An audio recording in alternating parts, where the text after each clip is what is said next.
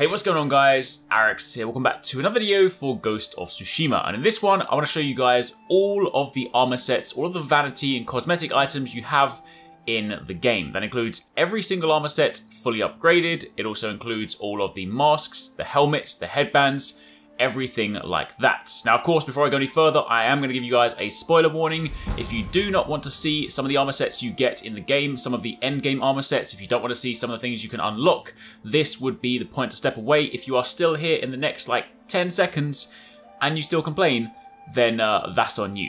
Anyway, with that being said, there are some incredibly cool armor sets in this game, and as you're playing through, you will of course earn the majority of these through story progression. Some of them come from side missions, and then when you visit the armor smith, they can then upgrade them, and as you upgrade armor sets, most of them will change form.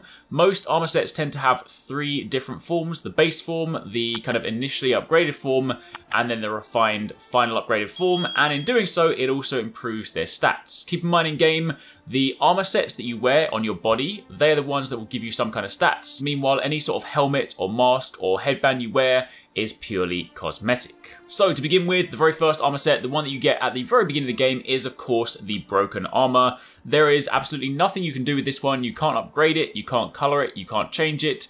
It is just purely story armor set. You get it at the very beginning, and then very soon after you will be swapping it out. But it does still look kind of cool. Of course, you know, it is battle worn and whatnot. But anyway, that is armor set number 1. Now, moving on from there, I'm going to jump over to the Traveler's Attire, just because this is the second armor set you get. Beyond this point, I'm just going to do them in the order of the list because it's just easier. But Traveler's Attire is incredibly useful because as you are exploring the world, with this equipped, it allows you to track artifacts using the Guiding Wind. When you're traveling, it also clears more of the Fog of War on the map. So this is the upgraded version, so it clears 30%. And also when you are looking for collectibles like Sashimono War Banners, Mongol Records, that kind of thing, your controller will vibrate within 60 meters of an artifact. Keep in mind this is the upgraded version. I believe the base version is within 30 meters, and I believe it only clears 20% of the Fog of War, but obviously I can't go back, so you're gonna have to deal with that. Anyway, this is really good if you just want to explore, and as you can see in the background, these are the 3 upgraded versions. Moving on from there, we then have the Samurai Clan armor. You get this one again simply by playing throughout the game, and this one is pretty cool. For this one, when you have this equipped, it reduces damage by a major amount, all damage. You also have a massive increase to health, and taking damage grants 30% resolve, which is incredibly useful because again, remember resolve is used for your special abilities and also to heal, so that is also pretty cool. Keep in mind, I have assembled the armor set here. When you are buying it for the first time, it shows everything collectively, but once you've earned them and you've upgraded them, you can of course mix and match these pieces. So I have done my best to try and assemble them as they were as I started to upgrade them, if that makes sense. Like sometimes the mask might be different and the helmet might be different, but I'm trying to give you a picture as to what they look like. Base version, mid-tier version, upgraded. For this one, obviously as you upgrade it, you get the shoulder plates, the kind of full armor, and you get the upgraded helmet. Next up, one for the archers out there, we have Tadayori's armor, and this is one that comes from a side quest, one of the mythic tales. This is one of those kind of legendary quests you want to be doing to either unlock special abilities or special armor sets. For this one, when you wear it, it increases the knocking and the reload speed by 30%, so basically you can fire your arrows faster. It increases total concentration time by 2 seconds, which is the time that you can basically hold your breath and go in slow motion. And headshots will also restore 50% of the concentration meter. So effectively, if you want to be using the bow a lot, this is the set for you. And of course, as you upgrade it, it gets more extravagant with the fancy big hat. Next up on the list, this one is actually pretty simple. In fact, this one doesn't actually change form. This is one of the only armor sets that when you upgrade it, it just remains the same. You get this one again simply by playing throughout the story. When you wear this one, it reduces enemy deflection speed by 20%. You get a 30% increase to melee damage, and after leaving Pampas Grass while crouched, enemies will be significantly slower to detect you. So this is basically, if you want to be more stealthy, this is the armor set for you.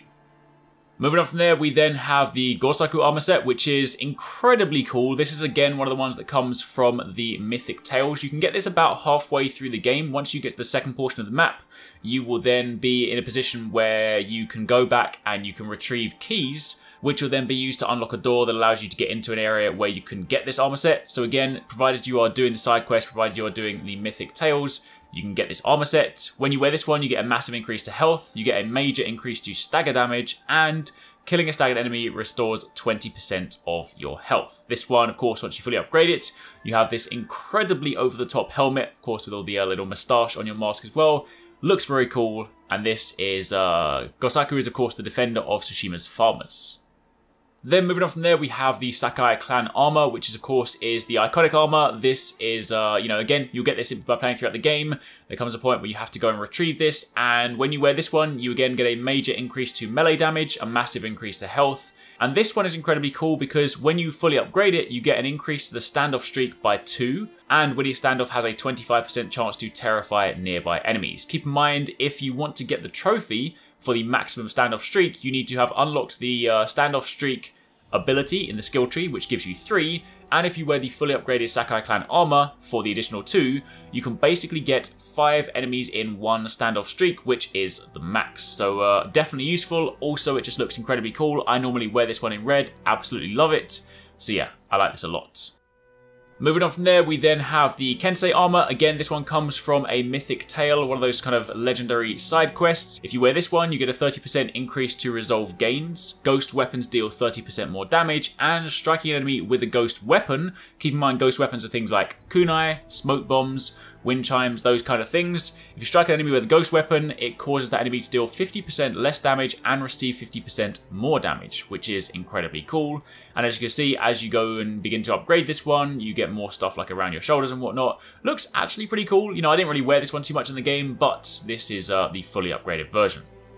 After that, we then have the Ghost Armor, again obtained naturally just simply by playing throughout the game. There will come a point where you will be given this, and this, of course, is for those of you guys that want to fully embrace the Ghost playstyle. It reduces enemy detection speed by 40%, reduces the number of kills needed to enter the Ghost stance by 2, which is incredibly powerful, and kills have a 30% chance to terrify nearby enemies, which is incredibly awesome because whenever you kind of get into a fight and then enemies just start running from you, you feel like an absolute badass. Of course, as you expand this, as you upgrade this, you get more elements, you get like a cape, all that kind of stuff like that, and yeah, I wear this one a lot.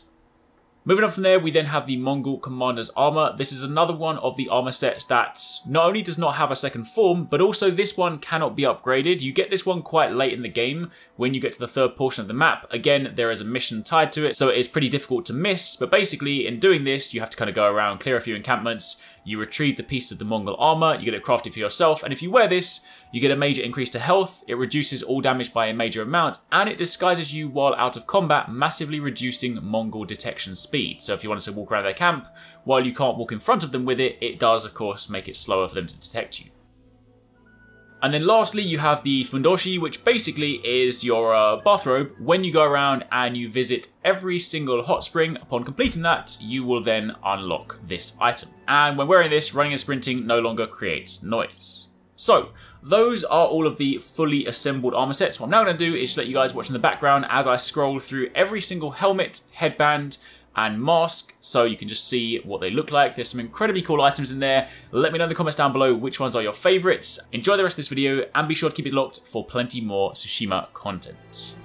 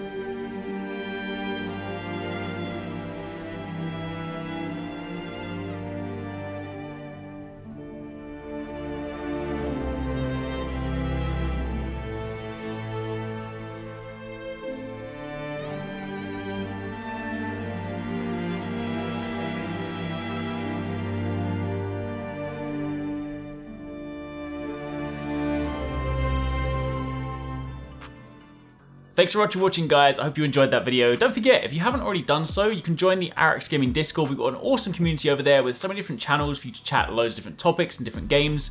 I'm in there, the team's in there. If you guys want to chat with us, find people to play with, it's just in general a great place to be. And of course, if you enjoyed this video, don't forget to turn on those notifications so you don't miss any of our future uploads.